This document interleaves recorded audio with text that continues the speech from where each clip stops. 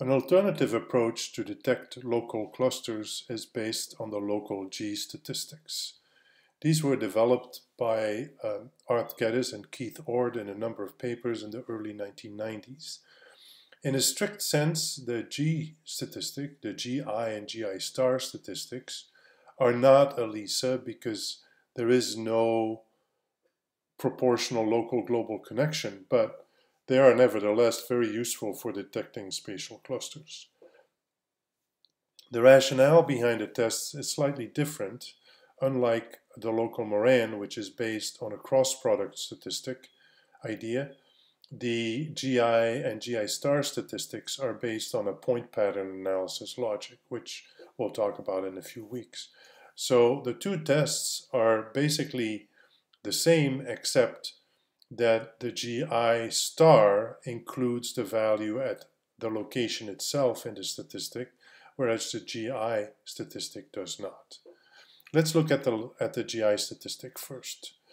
The form of a statistic is a very simple ratio of, for each location, the spatial lag, in essence, the sum over j of wij xj, divided by the sum over j for all values in the system except the value at I. So the location, unlike the Moran's eye, the local Moran's eye, the value at the location itself is not included in either numerator or denominator. Recall that the local Moran's eye is a product of z at I with the spatial lag. The GI statistic, there's no product. It's simply the spatial lag part. So the numerator is the spatial lag, the weighted average of the neighbors, and the denominator is the sum of all values except the value at I. So we have, as before, we have our statistic. How do we get inference for the statistic? We can go through the same exercise as we did for Moran's eye and derive the moments under null hypothesis of randomization. But as for the local Moran, this is not very reliable. And a much more robust inference can be based on the same conditional permutation approach that we saw for the local Moran eye, the local Moran. So what is the output of this then? It is, again, just like for the local Moran, a significance map and a cluster map. However, unlike what is the case in the local Moran, there's only two colors. There's the red color for high, hot spots, and the blue color for low, cold spots. And we can do exactly the same things as we did before. We can look at this cluster map at different p-values. The p-values are pseudo p-values. They're not analytical p-values. And then we can also add the neighbors to the clusters and so on. So this visualization part is exactly the same as for the local Moran.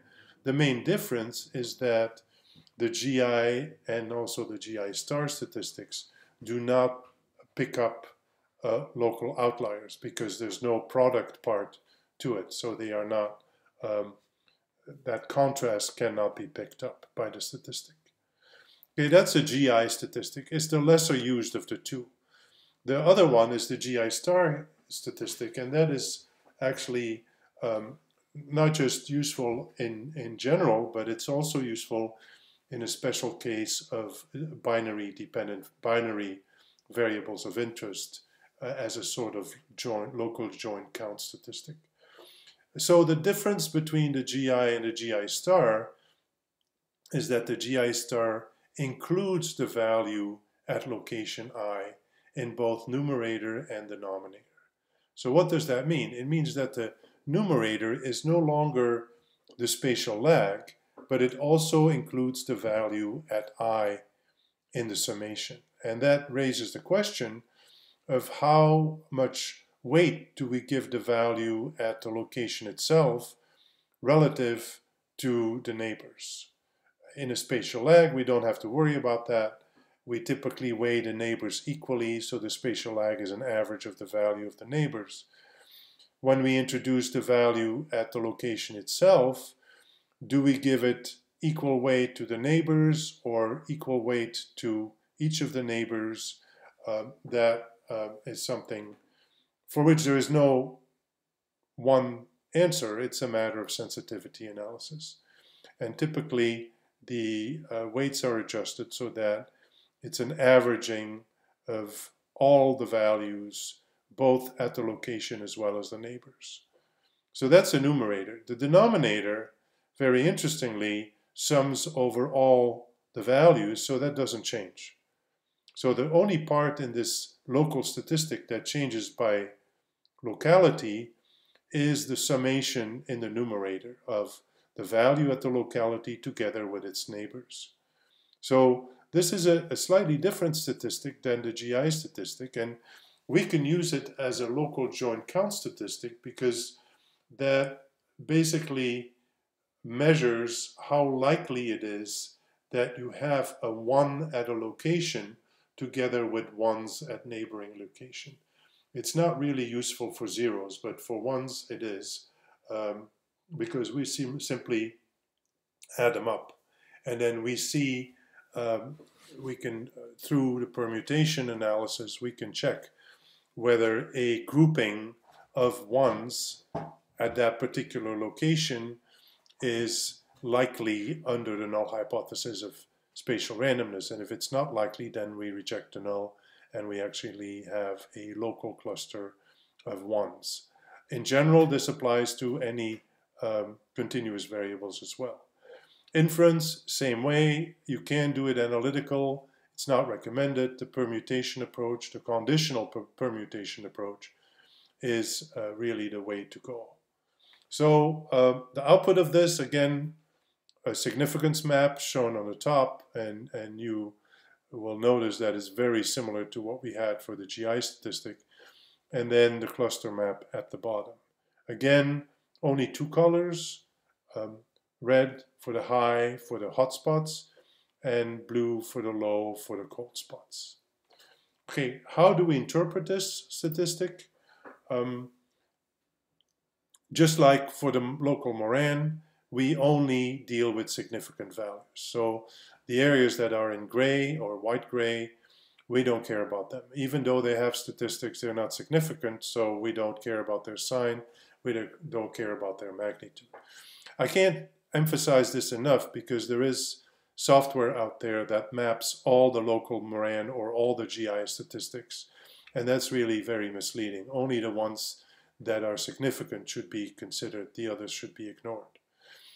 As I mentioned, the positive GI or GI star statistic points to local clustering of high values. And otherwise, it's a cluster. In other words, it's a cluster of high values, or what we call a hotspot. And the negative GI or GI star statistic is a local cluster of low values, or a cold spot. As mentioned, because there is no cross product, the statistic is not designed to detect spatial outliers. So how do the two approaches compare then, the local moraine versus the G statistic? As it turns out, you will find in most applications that it's very similar. However, because the G statistic does not consider spatial outliers, it's most useful when you don't have any. So when the focus is really on hot spots and cold spots. Because it doesn't consider spatial outliers, that may be important in some circumstances, and oftentimes the interest is on the spatial outliers because they are so different from their neighbors and they warrant further attention. The low drawback of the local moraine, at least in its pure form, is that you need to combine it with the moraine scatterplot type classification to get an indication of the type of spatial autocorrelation. So positive spatial autocorrelation could be high, high, or low, low. A negative local moraine spatial autocorrelation could be high, low, or low, high. So you need this additional piece of information. But for example, in GeoDa, that is done behind the scenes automatically. So you basically have all this information. As I mentioned, the two are fairly similar in terms of results. If we compare continuing with our Nepal life expectancy example, we see the local moraine map, cluster map on the top, and the local GI star cluster map on the bottom, and they essentially identify the same locations as significant. However, as you see in the local GI star, one of the spatial outlier, the low-high spatial outlier, is included in the hot spot in the high-high cluster. And conversely, the high-low spatial outliers are included in the cold spot cluster. So basically, very similar approaches. The main difference between the two is that the local moraine is attuned to spatial outliers. The local GI and GI star statistics are not, and they focus exclusively on hotspots and cold spots. One side effect is that you can use the local GI star statistic as a form of local joint count statistic. And next we close with some issues and interpretation matters.